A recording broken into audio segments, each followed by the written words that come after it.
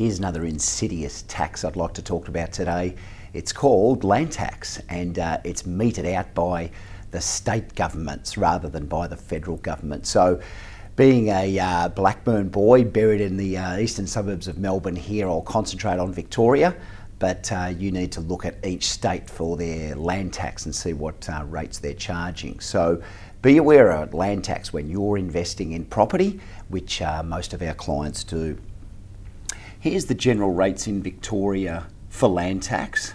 Okay, so your principal place of residence, your main home there, is land tax free, and that's up to 2 hectares around your property is land tax free.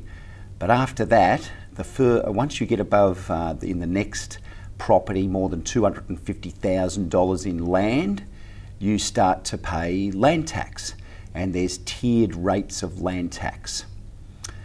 Now, which structure pays which tax? So companies, individuals and super funds all pay a lower land tax rate than do discretionary trusts. So be aware of that when you're investing in property in Victoria. So, land tax, there it is, be aware of it, and it's all about property and buying it, land tax. See you soon, bye.